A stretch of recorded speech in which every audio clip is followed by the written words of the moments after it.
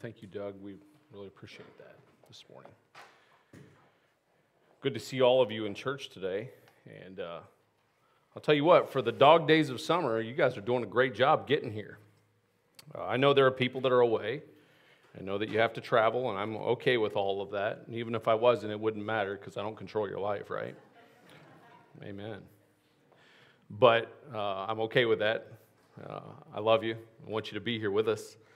And several people out this morning away traveling, and we love them and miss them. If you're watching online, thanks for being faithful even to attend online. If you're watching the archive, shame on you. You should have been here at night. No, I'm just kidding. No, I'm glad you're watching the archives. But if you're here, you get to look around and see all the smiling faces that are here today. And so I want you to do that. I want you to look around. You over here, look at this pretty good-looking side over here.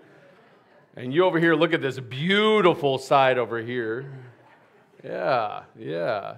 And then turn around and look at the people that are right in the row with you, and maybe even reach across and shake their hand. Reach across, yeah, there you go. Shake their hand, let them know you're happy to be here. Let them know that you're happy that we can touch one another, shake hands, and be in the room together. That's all wonderful and good. And it's good to have you here in the house of the Lord this morning. Several guests today. We're grateful to have you. There's several people who were guests, and now they're just part of us. They've just been coming enough that we're just going to take a big bear hug and just keep them now. And so it's good to have you all here, and some new folk for the first time today. We want you to know you're welcome here in the house of the Lord. And it's good to have some visitors who worship and minister in other places. And Gina's son, Ethan, is here today. And Ethan's a worship pastor is it over near Raleigh? South Carolina. Wow, okay. So it's almost God's country. You got to go a little more north to get to, yeah. So South Carolina is getting to be God's country, and he's down there. But he's from right here, and we appreciate his ministry there. And he's here ministering. He's here ministering at a camp, and we just want to, if you think about it, would you hold him up in prayer? He's ministering to young people. Is that accurate? Is young adults? Yeah, and so we're praising God for his willingness to do that and for people's willingness to serve. Lighting a candle in the darkness. And just want God to move in that scenario, and that young people would be challenged and would grow in Jesus. I'm also grateful for another person who did a good job lighting a candle in the darkness. We have our own Lindsay Reed is right down here. She was up here singing. She graduated just a couple days ago from East Davidson High School. And I don't know all the nuances of how exactly it happens, but she was chosen by her professors and by the staff there and the faculty there to give the high school commencement address in front of thousands of people, literally thousands of people. And I've actually read recently some of the addresses that have been given by some high school students.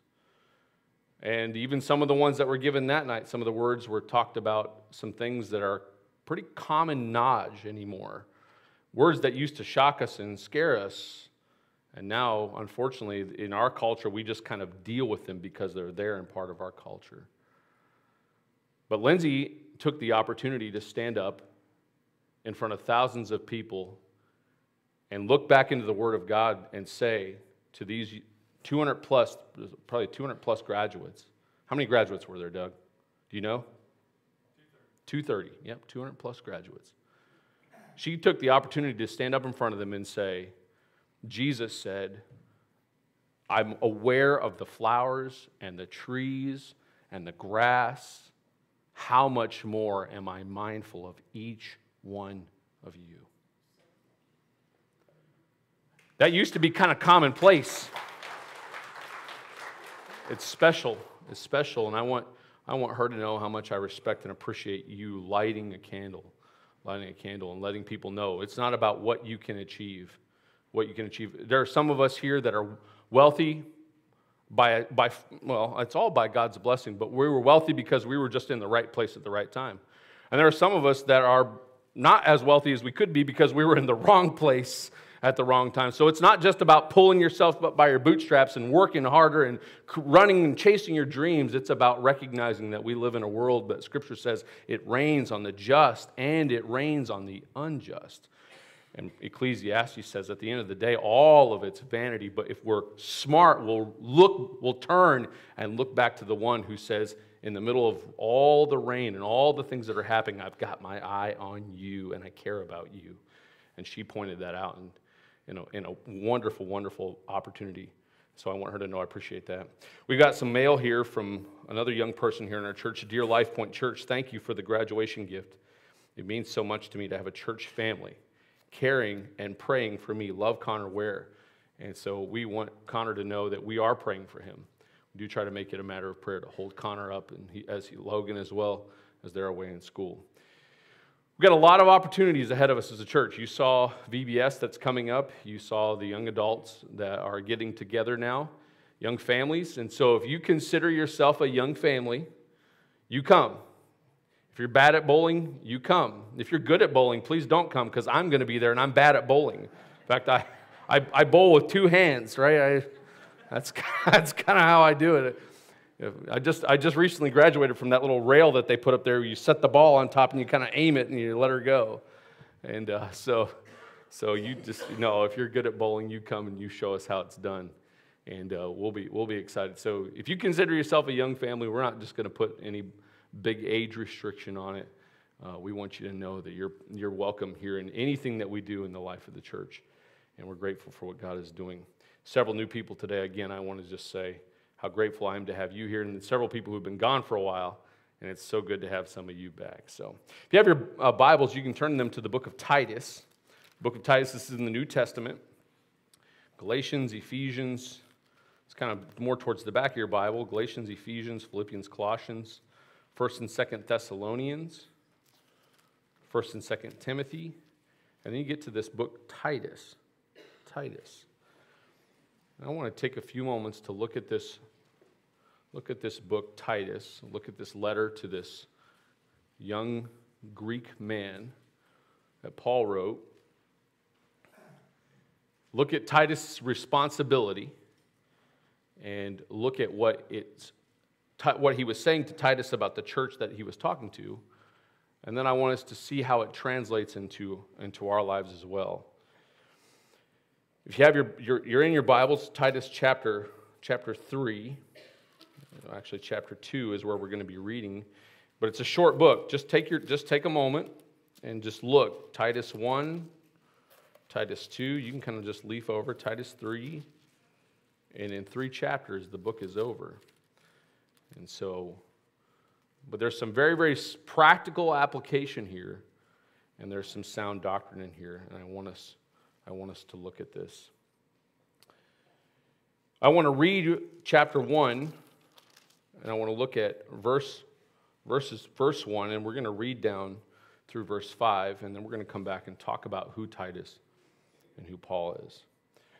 Titus chapter 1, verse 1 says, Paul, a bondservant of God, and an apostle of Jesus Christ, according to the faith of God's elect, and the acknowledgement of the truth, which accords, this truth fits or accords with godliness, in the hope of the eternal life, which God, who cannot lie, promised before time began, and has in due time manifested his word through preaching, which was committed to me, Paul saying this, which is committed to me according to the commandment of God our Savior. All of this is this letter from me to Titus, a true son in our common faith. Grace, mercy, and peace from God the Father and the Lord Jesus Christ our Savior. That's how Paul starts a lot of his letters. He said, I want you to know who's writing. I want you to know on what authority I'm writing, and I want you to know who the letter is to. And the idea was that this letter was a certain set of credentials.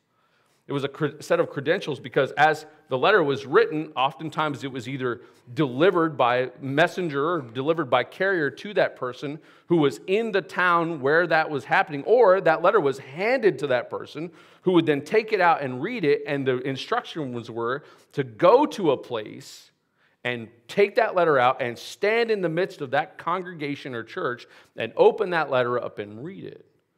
And so what Paul was doing was he was saying, listen, I've been to the church at Crete. I've helped plant the church at Crete. And now I'm sending you back to do some things for me at the church at Crete. And I'm sending you with this letter. And when you open it up, you'll see, and not only will you see, you'll be able to show people this letter here is from Paul. In fact, you can see that it's written in his own hand. In another passage, he talks about it being written in my own hand. And that person, whoever held that letter, was the person that was supposed to take care of the business. Whatever the letter said, he or she was supposed to take care of the business and the operation of the church in that spot. And that letter was the credentials to be able to do so. It wasn't just simply a letter of communication to talk about the weather. This was business. And by the inspiration of the Holy Spirit, it's been canonized and as part of Scripture, which means it's part of our church business as well. And you read this preamble to this letter where Paul says, this is me and this is why I'm writing, and God's given me the ability and the responsibility to preach, and I'm not only passing that responsibility to preach on to you, Titus, I'm actually giving you a job to go and do in the church there at Crete. In chapter 1, verse 5, you'll see that job that he's been given, Titus has been given. Chapter 1, verse 5 says, for this reason I left you. Now you understand that Titus was left there in Crete. So Paul had been there in Crete. He'd observed the issues. He had observed the things going on. And he said to Titus, look, I want you to stay and I want you to address these issues. I love you. I'm proud of you. In fact, you'll find that Titus was a Greek young man that joined Paul early on in his missionary journey to Asia. This was a young man whose disposition was similar to Paul. He was a problem solver. He was a troubleshooter and clearly must have had a very direct way of saying things. This was a young man who carried the burden for church polity. Do you know what I mean by polity? Politics? The way that things should be, church structure, church function. He carried the burden of church polity on his heart. And Paul was saying, look, I'm leaving you in Crete, and because I want you to do some things for me. Paul sought to divest himself of the responsibility of caring for that church at Crete. Not to give away the responsibility completely, but he wanted to share it with Titus. He understood that if a church was to grow, that he as the leader would have to give up responsibility to the people around him. And you can see that the church at Crete was blessed, and the church at Crete and at Corinth blossomed under Titus's ministry. Paul understood, I've got to give him some responsibility, and you'll see what that responsibility is here in chapter 5, but I want to just, before we get to that responsibility, I want to just stop and say something. It is important for us. It is important for us to recognize that if we are going to go forward or together as a church, it is up to me as the pastor, it is up to the worship leader, it is up to the people who are responsible as the steering committee to slowly but surely divest ourselves of responsibility onto your shoulders. That's how we're going to go ahead. But if you hang out in church culture long enough, you'll find out that that's not how it goes. A lot of times people squeeze once they get the reins of power, they hang on to them, they pull them, they tug them tighter, they squeeze the gavel, so to speak, they hold on. I just want us to remind us, and I want to tell you, if you're listening here this morning, maybe you've just come to this church for just a couple times and you're trying to figure out who everybody is. I want you to know personally, I am looking to give responsibility away. Not just the work. That's easy to give away. Not just the doing and the logistics. I want to give responsibility, the spiritual responsibility, away as well. You know why? Because you are or should be progressing to a point where you are mature enough to handle that. Amen? If we're not careful, we can find a pastor or find a worship team leader, or we can find a pair of worship team leader and pastor, a group that does really, really well together, and we can put them up front and we can just say, hey, teach us, talk to us, let us, and we can sit and we can just soak in and soak in and soak in until there's something we don't agree with. And then all of a sudden, we may not do any homework ourselves. We may not go back and search the scriptures to find out. All of a sudden, we've been hurt or been offended or been damaged, or we've got a problem philosophically with what's said. And so we do what happens to a lot of people is we turn and we go and we walk out the door. And we never come back. And maybe even never back to church. You know what'll cure that? What'll cure that is when you recognize, because you are taking on responsibility in the church, because what will cure that is when you recognize how difficult the task that we're doing here is. There's several of you that own businesses here in the audience, and you know what it's like to own a business. What it's like to own a business is you get to walk into work on a Monday morning and you get to look at that person who showed up to do that job at your business, and you tell them, go and do X, Y, and Z. And whether that person wants to or not, whether that person agrees with you or not, whether that person has a different philosophy about how things should be done, that person knows that if they want to receive the paycheck, they're going to have to go and not do X and Y and argue about Z. They're going to have to go and do X, Y, and Z and come back and look for new instructions. But then you walk in the doors of the church, and it's different. It's different. I want to take the time to just stop here for just a second to talk to you about the fact that Scripture is very clear and teaches very clearly that there should be structure in a church. And structure should not just be the person at the top, up at the peak and at the pinnacle, and then this flat parallel line at the bottom of everybody else on equal footing. The reality is that God wants to do something in your life and your life and your life. He wants to do something spiritually with you. He wants to do something where you are growing and developing, where all of a sudden you move up a role and you start taking and sharing the spiritual responsibility. And that's what this whole book is about, where Paul is saying to Titus, I want you to talk to the people that are in these cascading tiers, and I want you to let them know that they play an important role in the church. In fact, that's what he tells him in verse 5 that he's there to do. You can see that in chapter 1, verse 5. For this reason, I left you in Crete. Basically, there are two reasons. That you should set in order the things that are lacking. Apparently, nothing is new under the sun. Their church had issues just like any church has issues, except for LifePoint. LifePoint doesn't have any issues, right? Your laugh betrays you. Betrays us, I should say. I want you to set in order the things that are lacking. And two, I want you to appoint elders in every city as I have commanded you. There's some things that need to be shored up, Titus. I was there, I saw them, I observed them, and I'm leaving and I'm putting you in charge, and I want you to shore those things up, tighten those things up, and I want you to set in place elders that are over these outlying cities around Crete that people gather together on the Lord's Day for services. When those people gather together, I want you to appoint people that are in charge in those different cities throughout the week. In Titus chapter 1, starting in verse 6, you'll see what those requirements are. Here's what it is, and I want us to look at this because I want us to, this isn't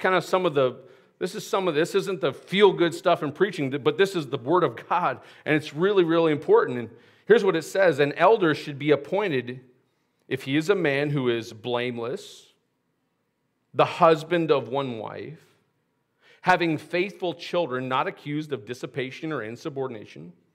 For a bishop or a preacher must be blameless as a steward of God, not self-willed, not quick-tempered, not given to wine, not violent, not greedy for money, but hospitable, a lover of what is good, sober-minded, just, holy, self-controlled, holding fast to the faithful word as he has been taught, that he may be able by sound doctrine both to exhort and convict those who contradict. And I say, Jesus, help me. Jesus, help me. You looked for a pastor for a long time. And I was sitting right here.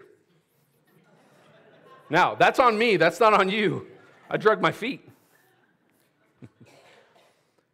But part of the reason that I dragged my feet is because I realize what Scripture teaches. And Scripture holds in high regard and in high position of responsibility the man of God who would stand before you and say, "Thus saith the Lord." Amen.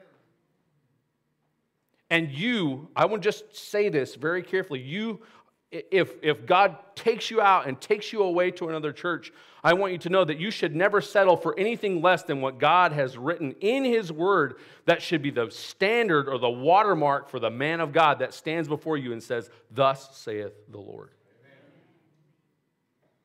You should never settle for anything less. So they have a good haircut. So do I. So they have a beautiful wife.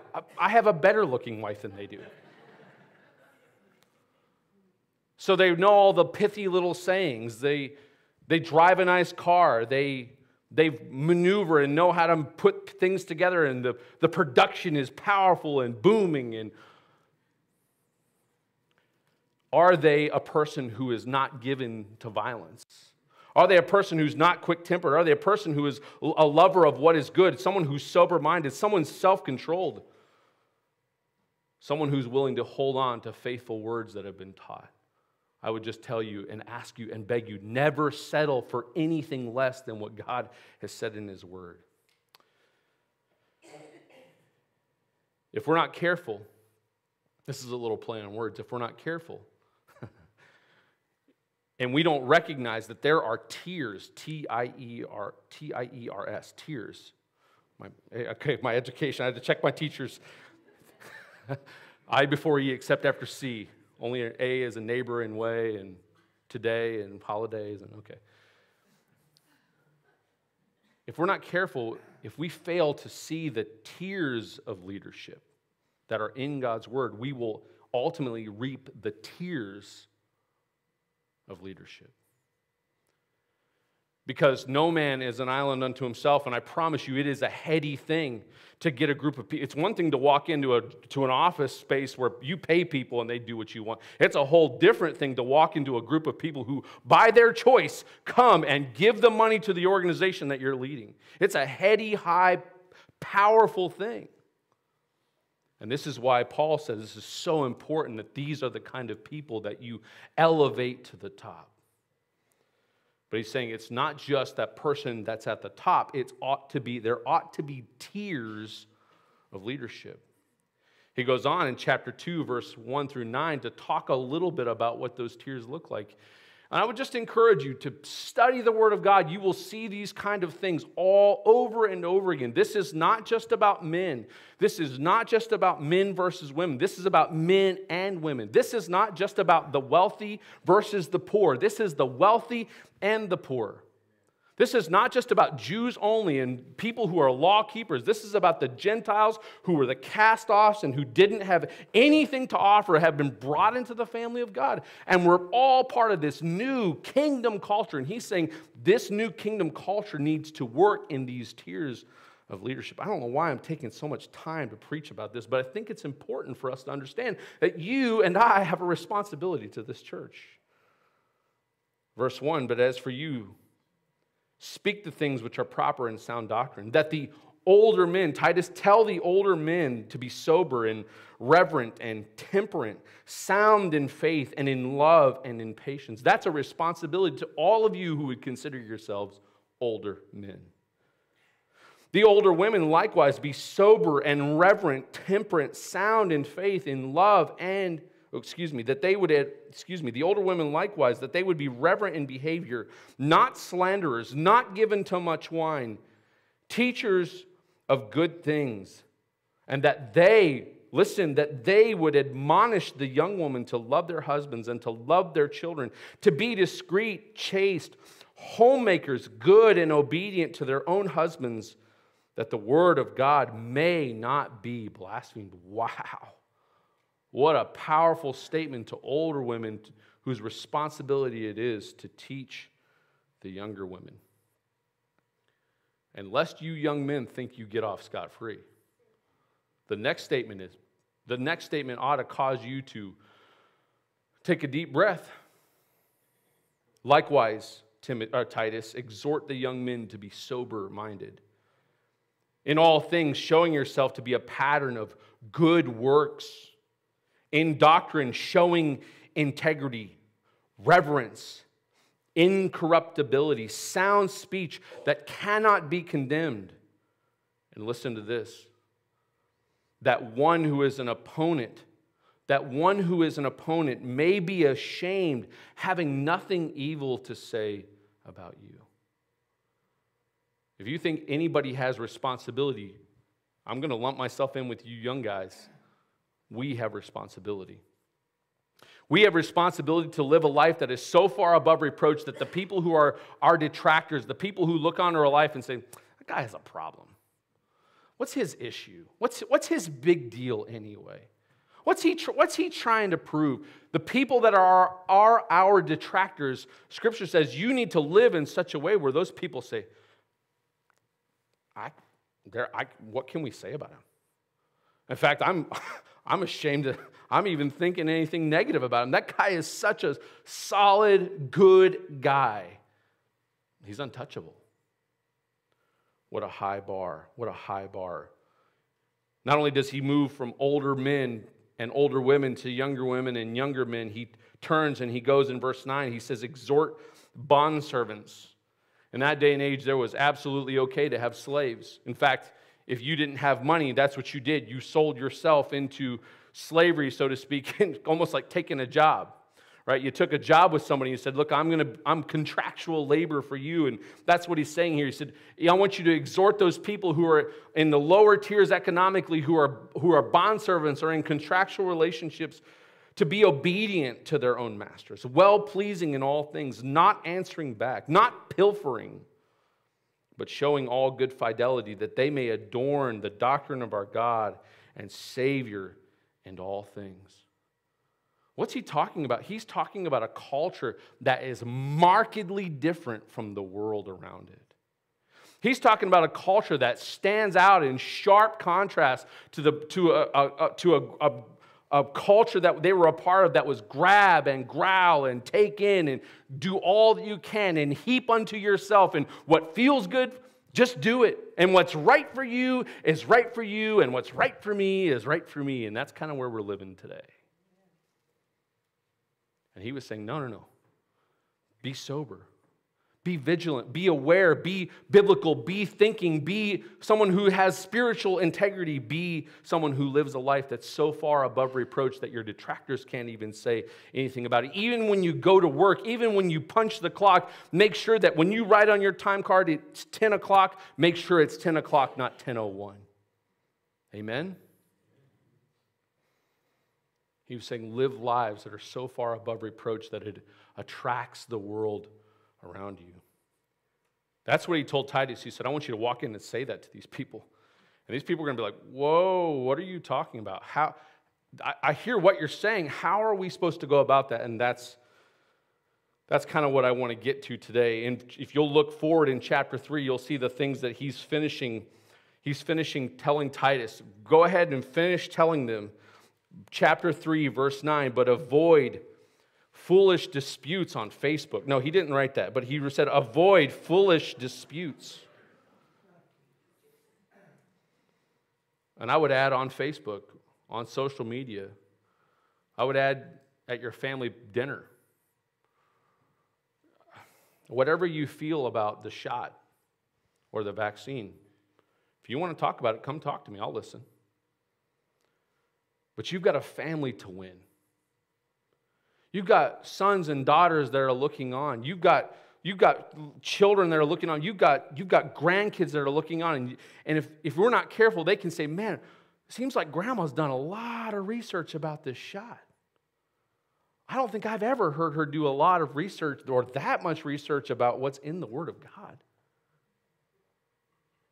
Boy, it seems like Grandpa's really got a strong opinion about that. And it seems like all of a sudden when he talks about the leader of our nation, it seems like he uses words that he wouldn't use to talk about his enemy. We've got a world to win. We've got a world, whether you like the leader or not. We've got a world to win. We've got family to draw and attract to the Word of God and to our way of living and thinking. We've got a families whose lives need to be prepared for eternity. He said, avoid these foolish disputes. Avoid worrying about genealogies or who came from what or who's in line for who. Don't avoid foolish contentions and strivings about the law, for they're unprofitable and useless. And then he not only says that, but he says this powerful statement. It would shake me up to think what might happen in churches if pastors really took the responsibility to do this right here. Verse 10, read it for yourself. Reject a divisive man after the first and the second admonition, knowing that such a person is warped and sinning and self-condemned. I thought we were supposed to love everybody. We are. We are. I thought the doors were supposed to be open. They are. 100%, they are. But if somebody came in here with the intention to hurt you, if someone came in here with the intention to do physical harm to you, a bunch of us would stand and run right at them. A bunch of us would reach for the things that we carry. Some of you, I don't carry. Some of you carry in this room, who shall remain nameless, but I'm glad it's you and not me. In fact, I'm even nervous that it's you.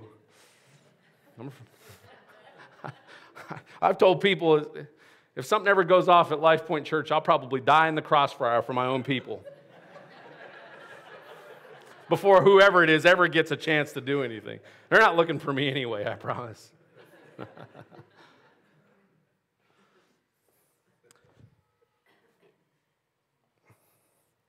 Reject a divisive man after the first and second admonition.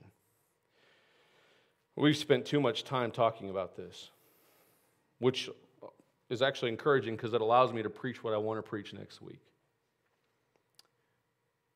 I want to remind you, and maybe this was all for, I tell Doug, well, actually Doug asks typically. Today, I think this week I told you. I beat you to it this week. Doug asked, what are you preaching on? And I told him. And the songs, I want to say something. The songs are right on today, right on to this passage of Scripture. The reason I want to take the time to set this up is because we all have a tremendous responsibility to see this thing go forward. Last week, we talked about the fact of the difference between Elijah and Elisha. We talked about the idea that Elijah was passing the mantle of responsibility down to Elisha, and Elisha had to stop and pick that mantle up and walk to the Jordan and believe that what had happened in the past could happen for his generation. But today, the statement that goes out from the Word of God is not just, in fact, it's mainly not to young people. Mainly it's to the older crowd, the more mature crowd. Mainly it's to people who are spiritually mature. It's to people who have been thinking. Not only is it to them, it's to people who are in spiritual leadership or should be in the church. And the call goes out to Titus by Paul to say, get in that church and straighten things out, and let's have unity that takes us where we need to be.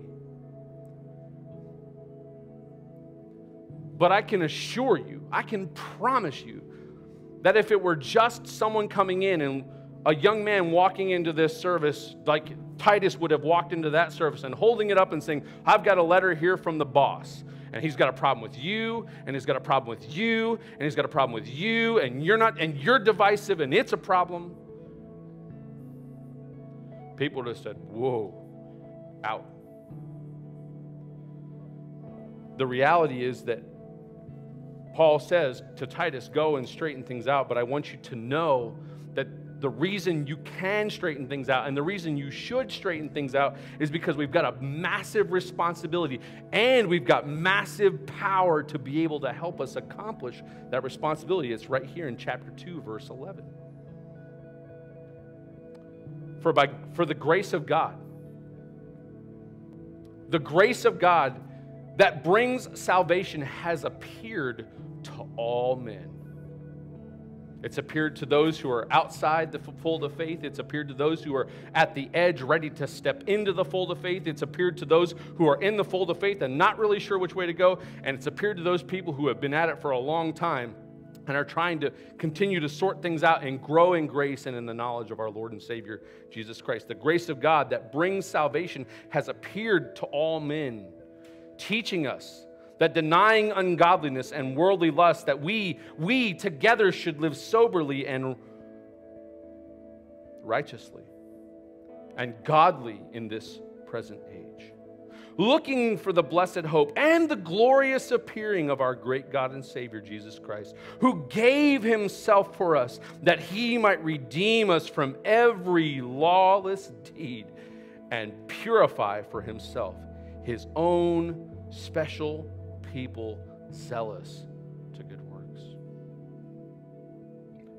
That's the power to be able to live a life where a leader is above reproach and an older man teaches a younger man, and a woman, an older woman, talks about how to be submissive and obedient and live under the umbrella of protection of her husband, and how young men have the ability to be able to live lives that are above reproach, so far above reproach that no one could ever say anything about them. It comes from the grace of God that is operating in our lives, not just to allow us to jump in and jump out of the grace of God or to abuse the grace of God. No, it actually calls us, it's the grace of God that helps us to live lives that are completely separate and pure and wholesome and holy and trophies of his grace. It's that grace that's appeared to every single person. And it's that grace that wants to come and teach you how to live what I just described. It's only by living like that. It's only by living lives that are pure and wholesome and holy. It's only by living lives that are turning 180 degrees from the world and now walking in the steps of Jesus Christ. It's only by living lives that are meeting the qualifications of Scripture and letting Scripture influence and encourage our lives and holding God's standard and God's word up and saying, Lord, help me to apply that to my life. It's only by living that way that we can be a church that has the tiers of leadership as opposed to the tiers of leadership.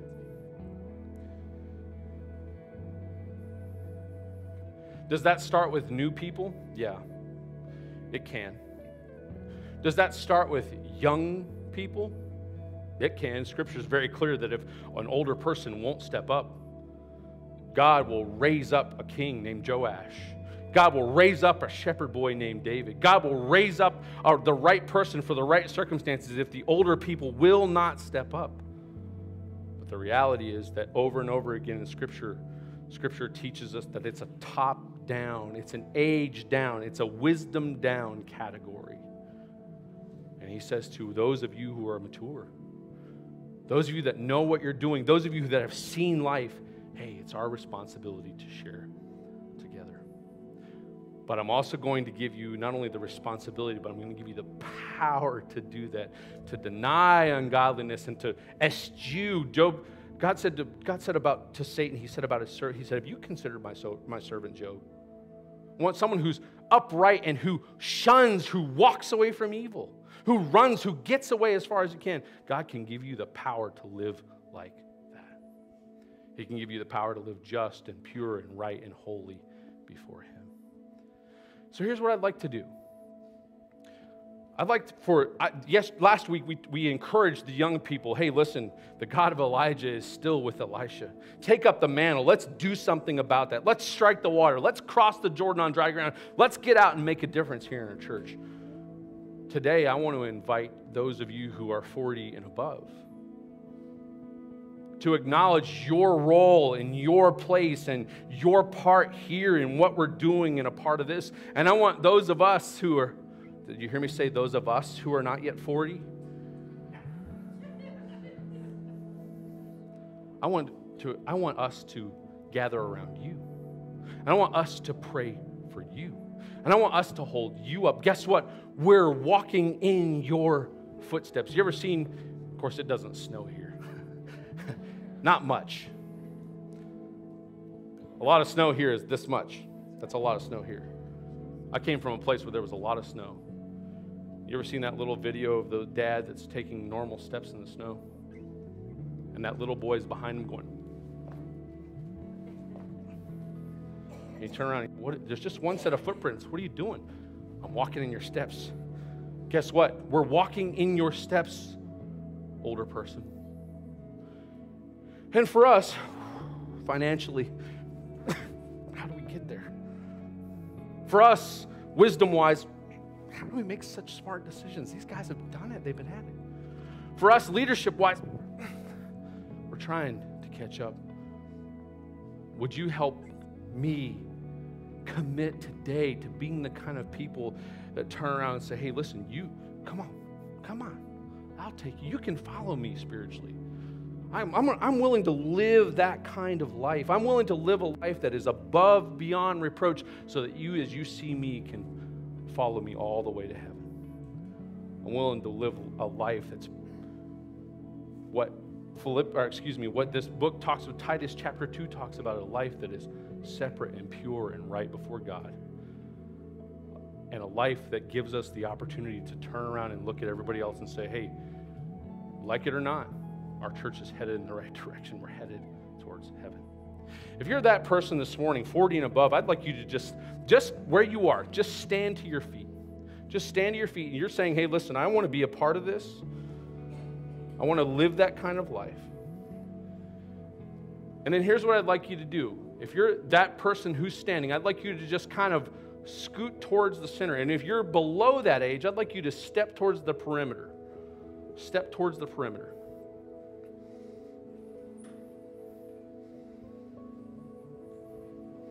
There's some people I didn't even know were 40. Yeah. Now, here's what I'd like you to do. Those of you who are on the perimeter, I'd like you guys to come just stand right here. Would you guys do that? Would you just come stand right here? Peyton, I'd like you to come and stand right here. Ashley, y'all, would you come stand with us? Would you come stand with us? Yeah. Just right there Kara, would you come stand with us up here? Nate, would you come stand with us up here? It's kind of hard to lay hands on all these people. We've kind of gathered them all in one little spot. We're asking the Lord to help us grow this year. Can you just step up here, ladies, and let him through? There you go, perfect. Here's what I want us to do. I want our music minister to come, and I want him to pray a prayer of blessing and ask God to apply this truth to our hearts and lives this morning. I want to do what's right on behalf of our church. I want to take us where we ought to go.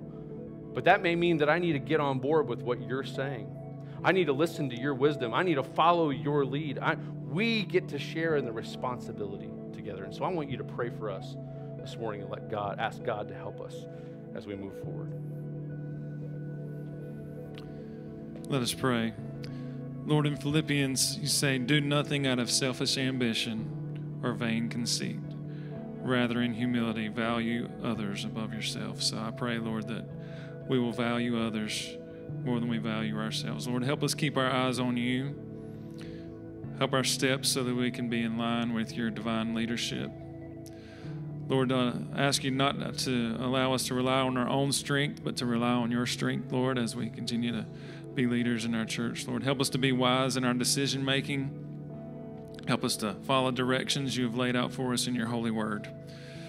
Lord, please give us the courage to speak to others about the gospel, to let them know what you have done for us, and help us to turn away from sin. And as we continue to grow older, Lord, as we continue to approach that finish line, I just ask you help us to, as we grow closer to the end of that race, that we be godly examples for our families, for our friends, for our co-workers, and for future generations of Life Point Church. Thank you so much for all you've done for us and all the things you will do for us, Lord, and just continue to let your light shine through each and every one of us.